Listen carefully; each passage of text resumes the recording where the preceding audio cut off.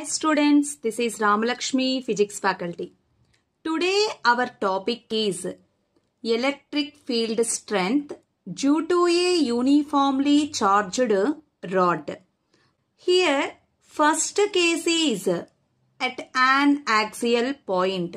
So we want to find out intensity of electric field at a point P. This point P is located on the axial line of a uniformly charged rod.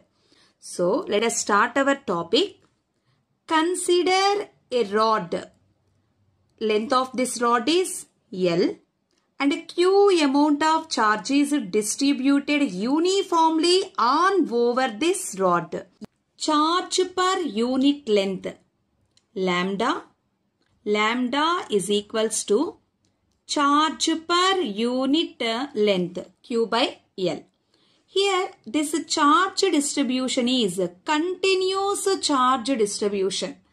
So Coulomb's law is not applicable for the continuous charge distribution. So that's why do one thing.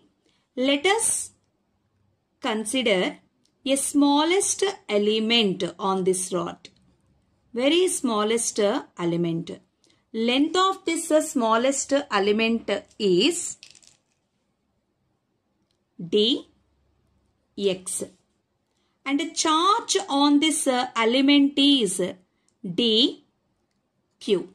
So dx is very small. Then the charge on this element also very small. It behaves like point charge. So due to this element, the intensity of electric field produced at this point we want. The distance of separation from this end of the rod to point P. Let it be R. Here total length is L. So the distance from first end of the rod to point P. Then it becomes L plus R. And now from this element to point P, this distance is, let it be x.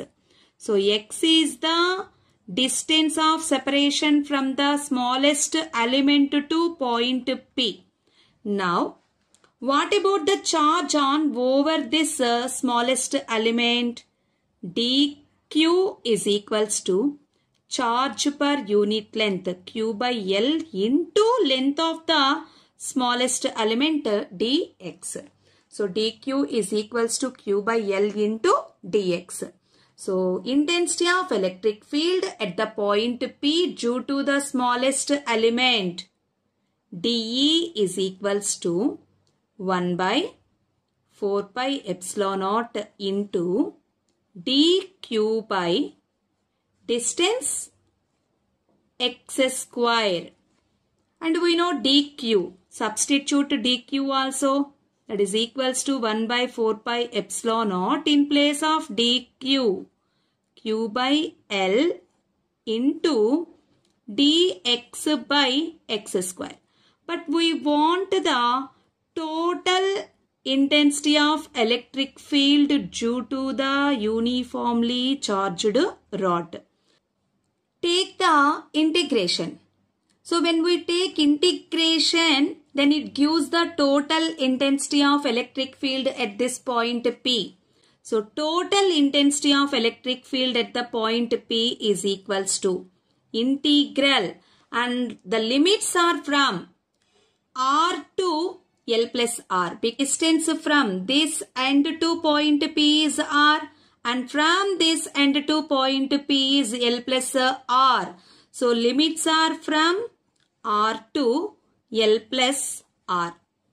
1 by 4 pi epsilon naught into Q by L into dx by x square. Here 1 by 4 pi epsilon naught is constant and Q by L also constant. So integration from R to L plus R 1 by x square into dx. So integral 1 by x square is equals to minus 1 by x.